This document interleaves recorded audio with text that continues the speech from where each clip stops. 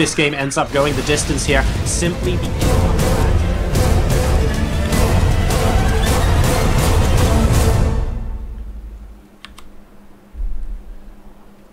Welcome to Game 7, ladies and gentlemen, and we are already in a situation where match point might be possible. Spawning in the top left position as the blue Zerg player representing Samsung, it's the beast that is Solar.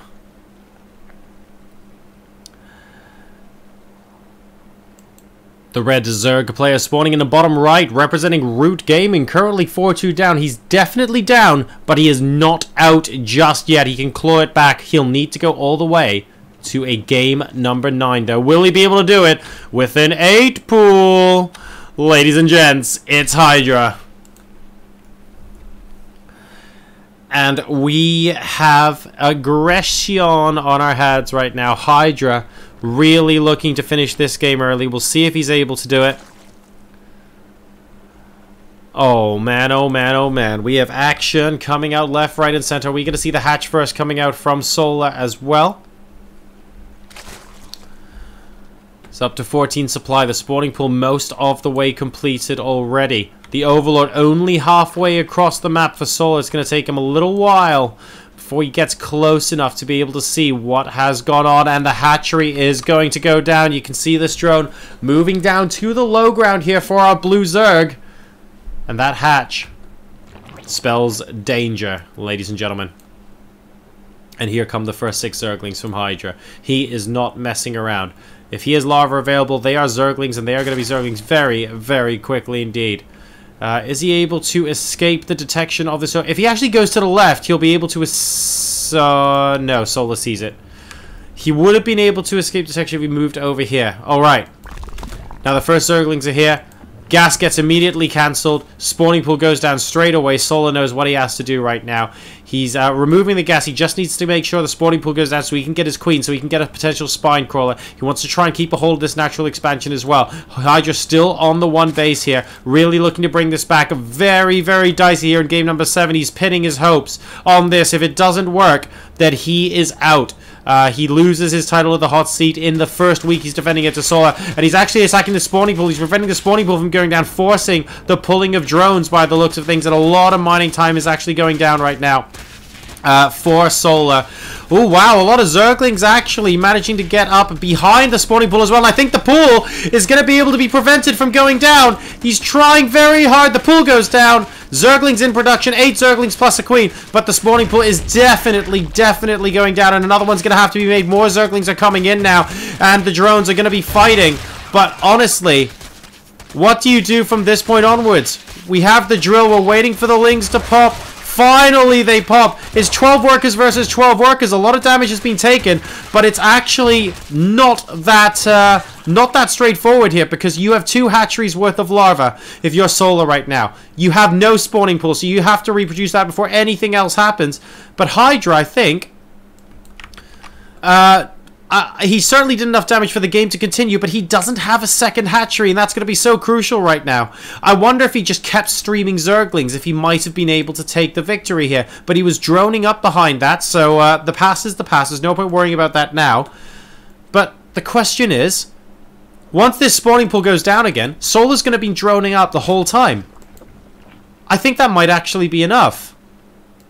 Because if Solar's been droning up the entire time... by the time the pool goes down, he's just going to have a worker advantage here. He's trying to prevent the hatch from going down at the natural expansion. It's going to be so late. Both players are at 18 workers. Solar now actually going ahead with 19. It's just that he can't actually produce queens and Zerglings at the moment. That's going to change in about 5 seconds' time. So Hydra at the moment, I think, might be in a little bit of a pickle. I don't realistically think he's going to get any damage done with these Zerglings. They're slow. There should be a queen on offer here. And we've got a spine crawler going down in the natural as well. I really don't think substantial damage should get done. And we're at the 6-minute and 20-second mark, and the hatchery only just starts going down. Solar is now ahead in workers, and Hydra's going to have to try and make something work here. Problem is, I'm not actually sure he can. Once his spine crawler decides to relocate to the top of the ramp, Hydra's days of terrorizing the Zerg base look like they're going to be numbered. And he knows he has to do something quickly, and that's exactly what he does. He knows, hang on a second, the later I wait, the worse this might get for me, so I'm going to move in now. And round 2 actually looks really good for Hydra. He's moving in, trying his best to pick everything off in the natural expansion, manages to get the queen. He's not going to get the spawning pool again. It's all the way back in the corner of the main base, but he has got 6 slings here, ready to wreak havoc inside the main. Number of workers killed 7-0 at the moment, so the worker count once again reset. Hydra back in the lead, 22-18 on that front. He really needed that attack to work, because his natural expansion still isn't done, guys. Yes, he's behind by 4 workers. There are more larvae for Solar right now to be able to do this. So, Hydra has managed to get himself back into a competitive position. And we're basically resetting the situation here, because the hatch is about to complete. Hydra will start to inject this now, and he will be able to get those additional larvae on the field. So we take a look. It's 22 to 21 workers right now, and 12 Zerglings to 12 Zerglings at the 8-minute mark after a very, very aggressive game.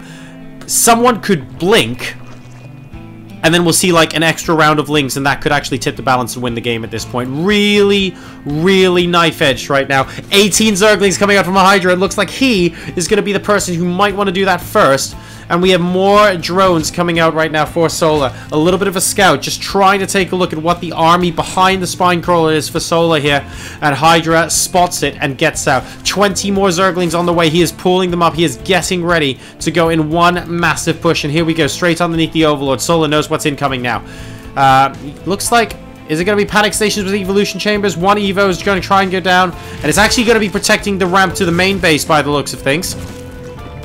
2 are going to go down here to try and give these Zerglings as big a run as possible into the main base, but there are so few Zerglings here being produced. Solar's going to have to pull the drones once again, and Hydra's doing a lot of damage. He's now ahead by 10 supply. No gas for him at the moment. He's just constantly mining minerals, trying to push through with this wave of Zerglings, and at the moment it looks like he's going to be able to do that. Supplies 55 to 42. Solar's still holding. It's 32 to 22, but that's it. GG, and Hydra wins, and he manages to pull it back to 4-3 against Samsung Solar.